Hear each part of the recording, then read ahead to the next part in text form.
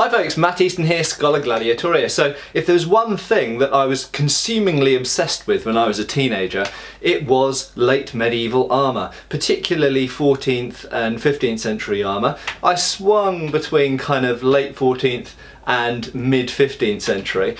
But one of the things that I found when I was poring through all of these books on armour, and it has to be said, a lot of the books about armour that were available when I was a kid back in the 90s, were books that had been written decades before, and some of them were quite out of date. And when I was looking for up-to-date research and publications on armour, I found that lots of books just repeated the same old stuff that Claude Blair had written back in the 1950s.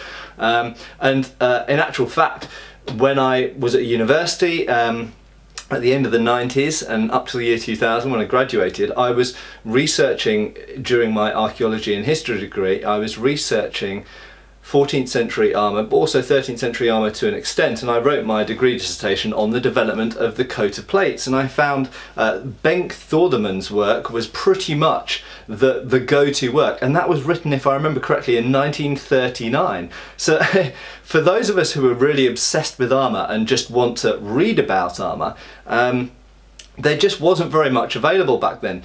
In the last 2 decades there's been a lot more written, and it has to be said some of this I think has been thanks largely to the internet, but also the growing recreational movements that have required more information about armour. You know, reenactment, jousting, SCA, Battle of the Nations, HEMA, all of these things where there's more and more people interested in the real nuts and bolts of how, you know, how this stuff worked and the history of how it developed, and they're poring over books and they're consuming books at a higher rate than before, thankfully. So I think there is a bigger demand for it now than simply the old Osprey books and stuff like this that were available back in the 90s that just repeated, in fact, a lot of rubbish, some of them, that had been written decades and decades before. But one of the leading lights in the study of armour in the last couple of decades has been Dr. Tobias Capwell, also known as Toby Capwell. He is the curator of arms and armour at the Wallace Collection, and regular viewers of my channel, you will know Toby, or Tobias, very well, because of course I've done a series of films with him, and in fact I'm soon intending to do some more, and hopefully that will be an ongoing thing. He, a few months ago, I believe it was about 6 months ago now, maybe a little bit more, published a very large work. It's not his first book, he's published many things in the past, but this is his first really big book that he's published, and this is called Armour of the English Knight 1400 to 1450. You might say, why 1400 to 1450? Well, quite simply because there are 2 more books coming in this series, and I'm sure he's working on other books as well in other series, but there is going to be another book, Armour of the English Knight 1450 to 1500, and then there's going to be a third book, as I understand it, plans might change, but there's going to be a third book which deals with armour in England between 1400 and 1500, so the 15th century, that is imported armour. For example, the Earl of Warwick, the famous effigy of the Earl of Warwick, shows what's pretty much a typical Italian harness at the time. It's not an English armour. So what Toby's book really focuses on, and I'll show you inside this book in a second, is English armour of 1400 to 1450 in this case, and it's specifically English, so English design, English made armour, and this is the product essentially. The nucleus of this work started when Dr. Capwell was doing his PhD, and his PhD thesis was based on showing that there was a distinctive English style of armour present in England in the 15th century. And as a course of doing that PhD, he documented, I think I remember correctly, he said about like 300 and something brasses and effigies from around England, but he spent a lot of his PhD going to churches and collections and archives, basically trying to find the biggest assemblage that he possibly could of available brasses and effigies, and compiling them, and then putting them into categories, typologies essentially, and trying to see how this compared to continental armour. How did this compare to German and Italian armour, perhaps even, you know, French and Spanish armour. German and Italian armour, which is the type of armour that survives the most in museum collections, it is of very specific types. But if you look at manuscripts, for example French or Burgundian or Flemish manuscripts, or indeed Spanish manuscripts, you see types of armour that are different to what you see represented amongst the surviving, most of the surviving armour, which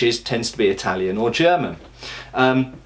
So I did have a hunch that English and French armour was different to the mainstream of Italian and German armour of the 15th century. And essentially Toby's work, and obviously I talked to Toby about this over many, and he gave lectures that I attended and all this kind of stuff, and he confirmed this and elaborated on it, and it is essentially, he's made it very, very clear that there was a distinctive style of English armour. And not only that, that in itself might not be a very interesting fact, but it has all sorts of ramifications for how we look at the English and England in the medieval period, in the period of the Wars of the Roses and the end of the 100 Years' War, because of course it means that the English felt that they needed or wanted a distinctive style of armour, or indeed that there was a native armour making tradition, which we now know that there was. So it has all sorts of other historical ramifications, and one of Toby's theories, and I would be inclined to agree with it, is the very distinctive way of fighting of English armies of that period, which was on foot, was to essentially fight most of the time defensively on foot, supported by lots of archers, may indeed have dictated the type of armour that they chose to wear. Was there a big difference between French armour and English armour? I think there was less of a difference between French and English armour, but there probably were differences, and there are things that we see in French brasses and effigies from this time that we don't really see in English effigies. For example, the presence of very large pauldrons quite early on in the Agincourt period and just after about 1420. We don't really see that very much on English armours. But anyway, to the actual book, it is big, and yes, it's not a particularly cheap book, but I think it's worth every penny of it, because frankly these kind of books don't come around very often, and if you're even remotely, if you've got any interest in medieval armour, you'll probably learn more from this book than you will from any other book about armour, except perhaps for Claude Blair's European Armour book, but you should get that as well. You should get that and get this.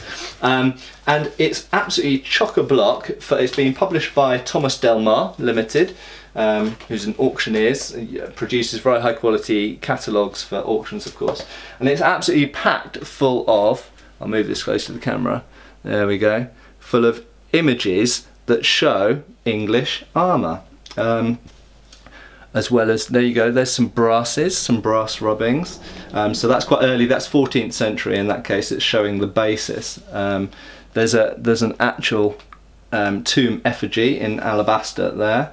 We've got some big double spread images, and it's got a huge amount of detail, and Toby has also broken down these armours into time periods and types, and that's very useful because it helps to delineate the changes that occurred between 1400 and 1450, and here we can see, you know, this section is just the beginning of that. It's 1400 to 1430, and armour did change quite a bit between 1400 and 1430, and you can see we've got full page images beautifully produced, and then we've got drawings produced especially for the book which show, and these I found very, very useful.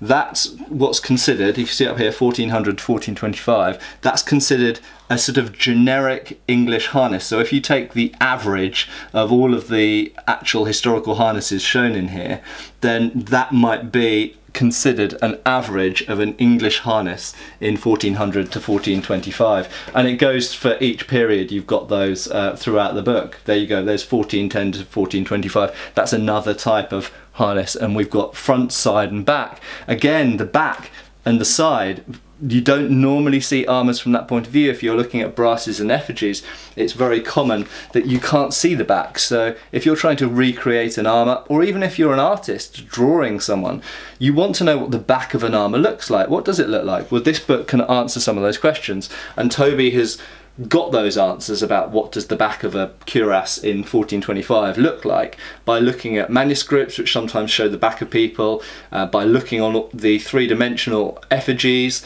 and looking at surviving pieces of armour where they do survive. Obviously there's almost no surviving English armour. There are a few pieces, there's the Coventry Sallet and a few things like that. There's a few great bassinets surviving, stuff like that, but there's very little surviving English armour from the 15th century. Almost all of the surviving armour from the 15th century, like 95% of it, is Italian and German. So there we go again, that's 1410, 1430, another type of a common assemblage of English harness. So, and it goes on, and it also separates the different pieces of armour as well. It has a section on bassinet, a section on great bassinets, section on gauntlets, section on leg armour, and it's got the minutiae as well, even down to how the hinges changed and the buckling points and where the different things attached, how that changed over time. And Toby has looked for these details, and I'll just give you a flick through the book before I close it and just finish up. You can see it's got absolutely tons and tons and tons of images and lots of text as well. It's not just a picture book, just huge amounts of information in there. I just love this book, and I have to say it's been living next to my bed for quite a while because, as you guys know, I like armour. I have a couple of harnesses that I'm working on, and that's the final thing I want to say as well, is that Toby comes at this not just from the angle of being a museum curator and someone who likes to look at armour or look after it in museums, but he also wears armour. As many of my viewers will know, Toby is a very respected jouster. He's done a little bit of HEMA as well. I've trained a little bit with him, and he has an insight into actually how armour works and how it's supposed to perform, and why some of these changes, rather than just saying they change from attaching the polline to the cuisse in a certain way, maybe why did they do that? Why is it better? So as far as I'm concerned, in the field of armour study, Toby's in a very unique position, because not only of course is he the curator of one of the best armour collections, arms and armour collections in the UK, but he also uses the stuff, jousts to a very high level, and he knows lots of people involved with HEMA. He learns as much as he can about this kind of stuff. So it's really a fantastic book, and I would say without a shadow of a doubt the best book on armour, regardless of whether you're particularly interested in English armour, but just the best book on medieval armour that has come out probably since Claude Blair's European Armour of, I think it was like 1960-ish, 58, something like that. So really, if you're into armour, go and buy this book. I'll put a link below, and hopefully Toby will get the next book out, I hope really soon, because I've read this through about 3 times and I'm ready for the next one now. So there we go. It's like a bit like Game of Thrones, building the tension for for the next volume. Cheers folks. Thank you for watching. Please subscribe, follow us on Facebook. You can buy t-shirts through Spreadshirt, support us on Patreon, or follow us on Pinterest. Thank you.